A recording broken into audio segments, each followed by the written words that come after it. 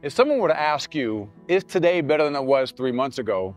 Would your response be something like, I feel like it is or it isn't? The reality is your feelings are fleeting, and therefore you cannot evaluate your life's progress simply by feeling. What evidence do you have that today is truly better than it was 3 months ago? Regardless of your answer to that, in these next 3 months, what evidence will you produce? What will you put on the table? Matter of factly to say, I'm on a confident journey of becoming the next better version of myself just 3 months from today. That is the premise of making sure that you walk this trajectory of being the best possible version every single day. And it starts with elevate your thinking, elevate your life.